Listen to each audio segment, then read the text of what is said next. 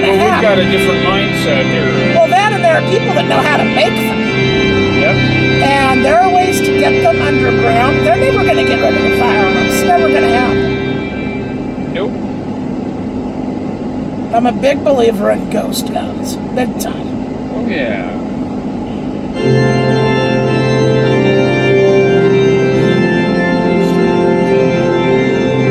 They did this one in the Lutheran church a lot when I was younger. This is actually an Anglican hymn, but Lutherans love it as well. Not yet. I was going to say, you're not pulling into a liquor store, are you?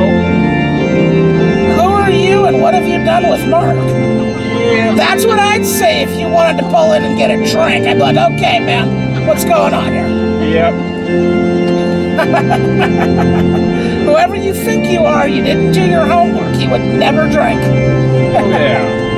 Never in a million years. I know, because if I can't convince you to have one, nobody can. Yeah, I grew up around it and saw what damage it You've seen does. the bad side of it. I get that. And I decided right from then there was going to be no chance that I was going to ever do that. And you know what? That's not necessarily a bad thing. I thought it wasn't. I've missed being a nightly guest at the sheriff or the ER, puking my guts out. Exactly. Dead. Yeah. I've only missed that. I haven't missed. I mean, I haven't missed much. Well, my grandparents had a scotch every day at 5. They never beat each other. They never yelled at each other. There's only one time. Can do that. Yeah, but not every day. Only once was my grandfather ever drunk, and I mean, smelled like a brewery, leaning on the walls. He comes in, I'm watching TV in the bedroom. Hey, Justin, can you do me a favor and tell your grandma?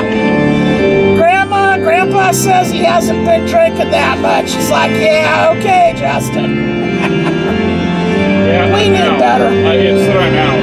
Oh, you notice how it stopped? Yeah. Kept on pushing it. And so it just needs to be refilled. Well, that's better than having something wrong with it.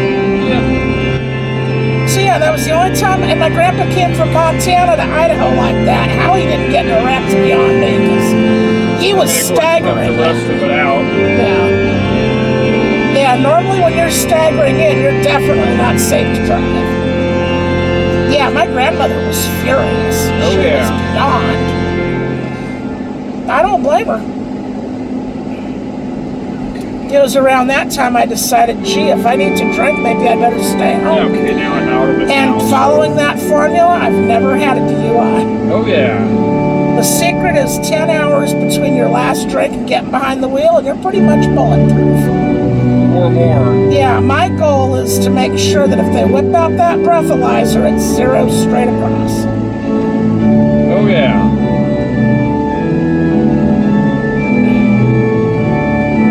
Crown him with many crowns. Great song.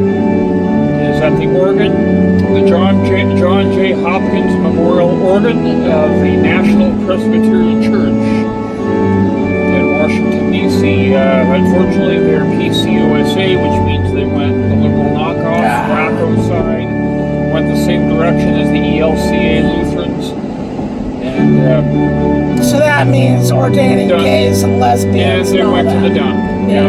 They're no longer a church. See, to me, a lesbian or a gay person cannot lead a church. No, that doesn't happen. Because they don't acknowledge the fact that now a former person who's repented of that sin and no longer living that lifestyle, that's different. Provided they're male, that's a different story. Well, Dennis Jernigan does some songs I like, and he was. That was the sin that he had committed, being gay, and it was. And he turned. He turned his life around big time. Yeah, that's. So you know what, gays, you can do it, Jeremy. Yes, you can do it. Well, my grandmother used to say, "What if it's genetics?" But God can overcome genetics. Then it becomes a willingness of being willing to say no to the flesh.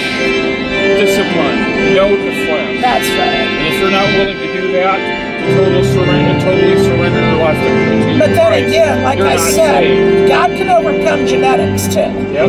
So.